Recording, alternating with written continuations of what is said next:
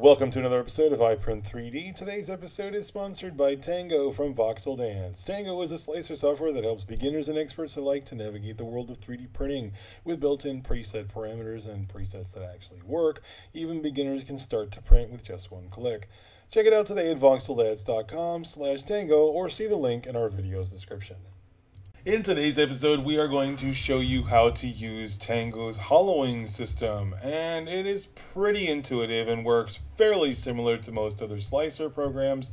However, it doesn't, it does have some interesting new features as far as the infill goes, where it offers you a lot of options as far as setting those up. Now, as you can see, this model is big and solid, and he is in need of hollowing. So what you're going to want to do is select the object you want to hollow, click over onto the hollowing menu on the top there. That's going to bring up that window. Go ahead and set your parameters. Now, in this particular case, I am going ahead and going to not use the infill. I will demonstrate how the infill works, but I don't like using the infill too much. I set the accuracy to 1 and the wall thickness to 1.6. Hollowing type is inside, and the filter small shells is checked with a 0.100 set. Once you click OK on that, it's going to go ahead and set up the hollowing on the inside of the part. And once we go ahead and grab that slider over there, we can go ahead and show you that this is in fact now a hollowed part. Now, if you were to use the infill like I demonstrated before in the menu, that would create an infill cross section, which in my opinion kind of defeats the purpose of hollowing. You do have a little bit of a suction cupping issue on the hands there. Nothing I would be too concerned about, to be honest, but it is a suction cupping issue. Now, if we were to go back into the hollowing mode and add the infill structure, we use the BCC, keep it at the 5mm and 1mm structure radius. That will create an infill structure on the inside of the model. Now, like I said, it kind of defeats the purpose of hollowing because it puts back almost the same amount of material, in my opinion, that you had in there in the first place. But it creates this really cool latticing structure that keeps the model strong on the inside. Now, the only other issue here is that if you don't have big enough drain holes to cure all of this material all the way up into the product, and you're using resin, not FDM, which I think honestly is what infill is really intended for, then yeah, I think you're going to have issues in the future. So this is why I don't use infill too much. Now, if you do have a necessity to use something like infill, I don't see a problem with using it on some smaller objects here and there. You can also tweak the settings to make the cross sections a little bit smaller and to make it a little bit easier on the material usage. So once you have the object hollowed the way that you want to, whether infilled or not, you're going to want to go over to the perforator and you're going to want to punch holes in your print. And the perforator makes a pretty easy job of this. You just set your parameters for how big you want the hole to be, how deep you want the hole to be. You can make them like a cone. It does let you set an individual top and bottom, or inner and outer, rather. And you can use those to create the drain holes how you want them.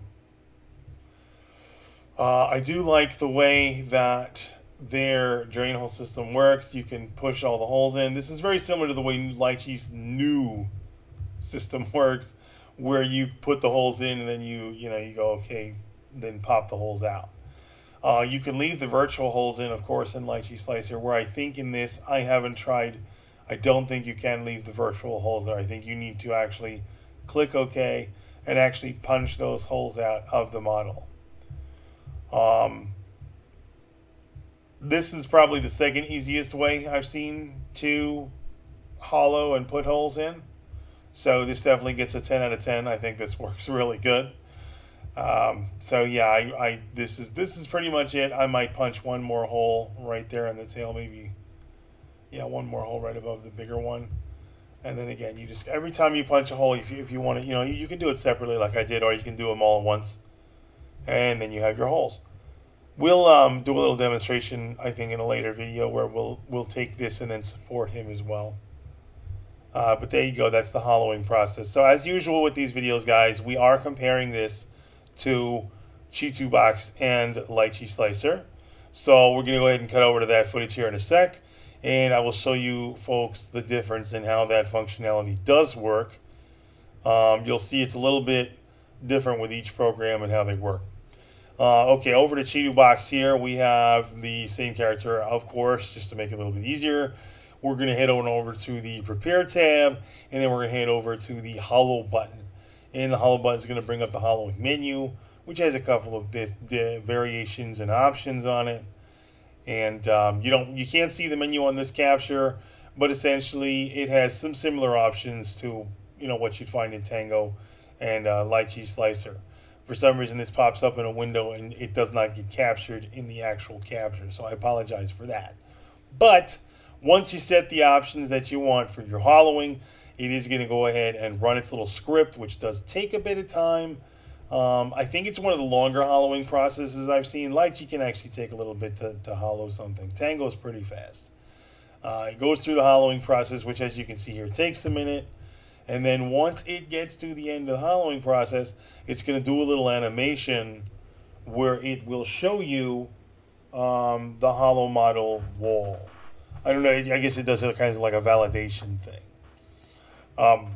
So we're just waiting for this loading bar here, which appears to be taking a long eternity.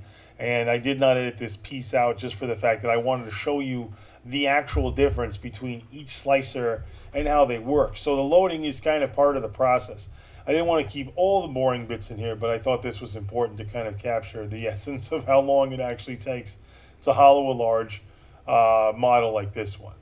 It's not a very complex model, but it is a large model. And I think that makes a difference as far as how long it takes to actually run through this process in the program. And it's just about done. There we go. And there's that little animation I was talking about. That's pretty cool, right? The other programs don't seem to do that. I mean, you can do it yourself if you really want to. There is the hollow. Now we need to punch the holes in. So similar to what you have in Tango, you have something like a perforator, but this one's just called dig hole. So we're going to click on the model. We're going to click on dig hole. And then we're going to go ahead and create the little holes that we need to create in order to get this thing properly set up for hollowing. Now, unfortunately, the other dialog box for the drain holes is also one of those weird boxes that doesn't want to show up either. So those settings you can't see, unfortunately, which kind of stinks, and I apologize for that again. But again, you're just setting the diameter of the hole and the depth of the hole, really, with this function, and whether or not you want to keep the holes when you punch them. So in this particular case, you want to punch them, and I'm going to demonstrate how it keeps the caps, which is kind of cool. Lychee and the other ones, you can also keep the material. I don't often use them to just replace the material on the model, so for me, I don't often keep them. But if it's something that you want to do, it's a very easy thing to do. It does it automatically pretty much there. The box was even checked by default. So once you've dug all the holes in, you are ready to go. And just like Tango, different than Tango, you punch the hole and it just literally punches through. Now, there's a way to force the hole punch, because some of these are telling me like, oh, I can't do it because it's either too deep or it's too close to the wall. Maybe it's too close to another hole. So regardless, the program is having some fail-safe here, and it does not want me to do that. So in order to bypass that, you actually have to check off a box to force it, and that will then allow you to place the hole wherever you want, because you're now forcing it. So that's a good feature to know, because sometimes you might wind up in a situation where the holes just aren't going through, and you know for a fact it's not really going to cause a problem. So in order to get past that, you're just going to want to choose the force option, which will then force the hole through the object where you choose to, because you chose to force it. And again, you're not going to damage anything. This is just going to go right through where it needs to go. We're going to compare this to the same functionality in Lychee Slicer, and I will show you folks how that works out in just a sec. All right, here we are looking at the Lychee Slicer, and we are going to go ahead and hollow this one. We got my preset there, but we're going to lower the quality because I don't really care too much. Then we'll go ahead and rebuild the hollowing, and then we'll go ahead and place the drain holes. And I love this interface is great. Very fast. You can work very quickly here. The interface is very, very, very quick. Very similar to Tango's interface. Tango's got a very quick interface too. I feel like Box is a little slow when it comes to that. And this is more of a a workhorse, but I you know what, everybody has their preferences. Personally, it's not my favorite. I don't want to play favorites or nothing, but it's not my favorite. Okay, so anyway, that is it for this episode, folks. We do have additional episodes coming out on Tango. Keep an eye out for those as they do pop out. Thanks so much. Leave your comments, like, subscribe, all that fun stuff. And we'll see you all very, very, very, very, very, very soon.